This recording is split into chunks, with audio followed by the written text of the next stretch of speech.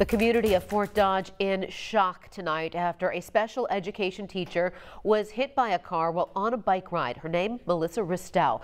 And those who knew her are stunned she's gone.